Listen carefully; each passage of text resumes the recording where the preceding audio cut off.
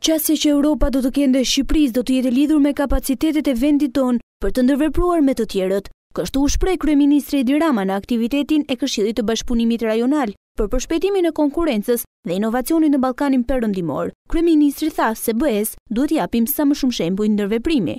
Integrimi është një proces që zbatohet në merita për secilin vend, por konceptimi që po na del me metodologjinë e re dhe qasja që Europa do të ketë ndaj nesh, do të jetë shumë e lidhur me kapacitetet tona për të ndërvepruar me të tjerët dhe sa më shumë të japim BE-s shembuj të ndërveprimeve tona të suksesshme.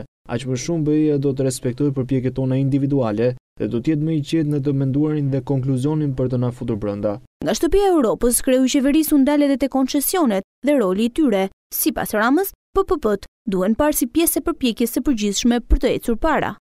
Po të them PPP, menjëherë do të kem shumë njerëz që do të fillojnë të bëjnë zhurmë ose do e politizojnë çështjen. Asnjëherë nuk kanë treguar vullnet për të kuptuar sa rëndësishme është të kemi PPP si pjesë e përpjekjes sonë të përgjithshme.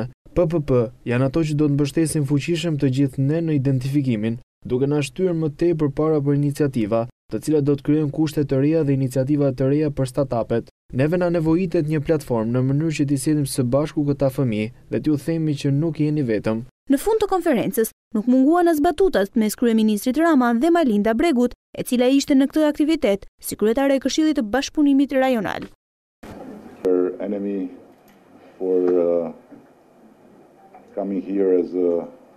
Faleminderit shumë zonja armike që ka ardhur këtu si mike. Të gjithë armiqtë e mëparshëm mund të kuptojnë të shkuarën, por duhet të mendojnë për të ardhmen. E pranishme në këtë takim ishte edhe ministra Ndaj, e cila vlerësoi krijimin e platformës për përshpejtimin e konkurrueshmërisë dhe inovacionit në Ballkanin Perëndimor.